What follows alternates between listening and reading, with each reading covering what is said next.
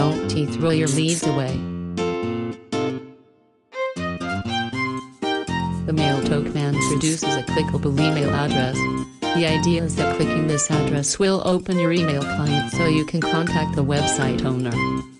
This is a wonderful concept, but is having MailTo commands on your website costing you valuable business? A real estate agent, for example, could lose thousands of dollars if one real estate lead is lost.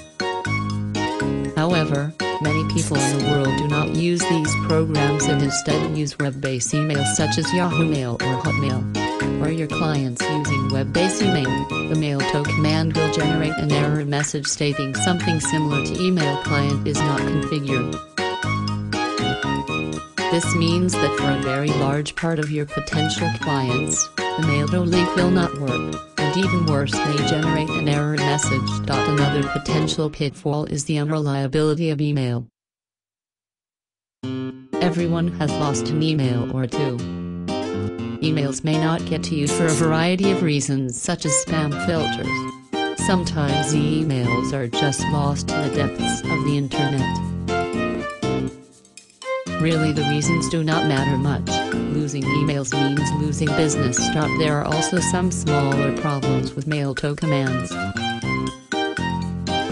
For example, email addresses displayed in this way were targets for spam bots that surf the internet collecting emails for mass mailings. The ideal way to generate all leads through your website is by use of a form that logs the leads. In the event this email is lost, your lead is still stored safely by your website.